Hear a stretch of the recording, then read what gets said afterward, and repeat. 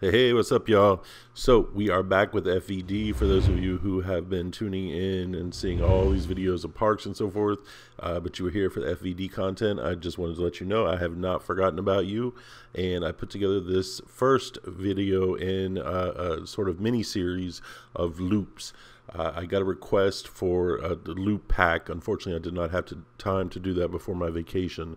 So we're just going to start with the B&M loop. And you'll see here that I basically used the Rougarou drop that I did previously just to get this started. Loops are pretty easy to do in FVD. That's one of the simplest elements.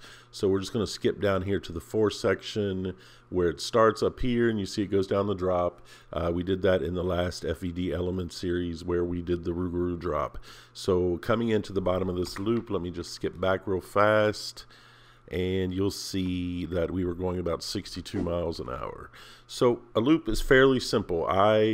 As I've been saying, I've been using lower forces most of the time these days because I think it results in a more realistic experience when you actually import this ride into NoLimits 2. So you'll see we're about 3.095 going into this loop. And as we go through it, I think it rides pretty well. I did this fairly quickly, and there's a little bit of a weird twist there. That's just because of the track I was using coming out of the geometric section into the force. It's resulting in some really odd things going on in the track. I'm not 100% certain why it's doing that. I'm not sure if it's a limitation of the program or if it's a limitation of the person who's using the program, which would be me. Oh, they calling me. But I thought for this purpose, I'll upload this track. You can take a look at it, and the basics of a loop are pretty simple. Basically, all I did was we were at about 3.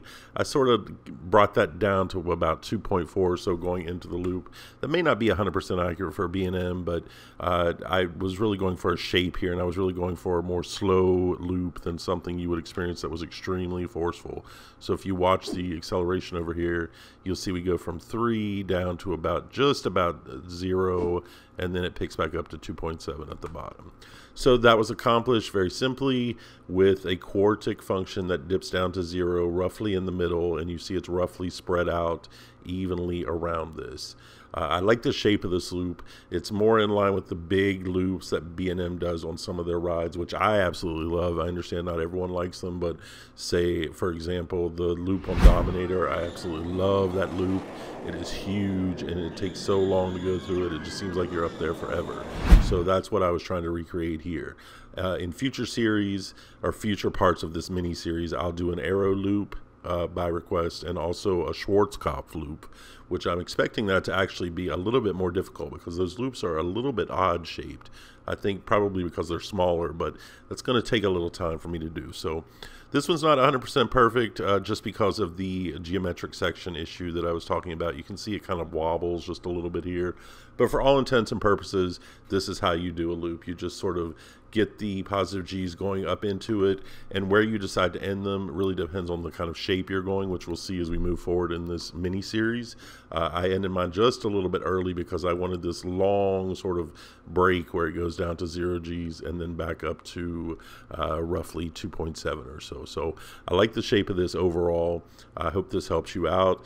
Stay tuned for the 2 upcoming loops as well as the other FVD things that people have requested. But otherwise, I will talk to you next time. Take care and enjoy the ride.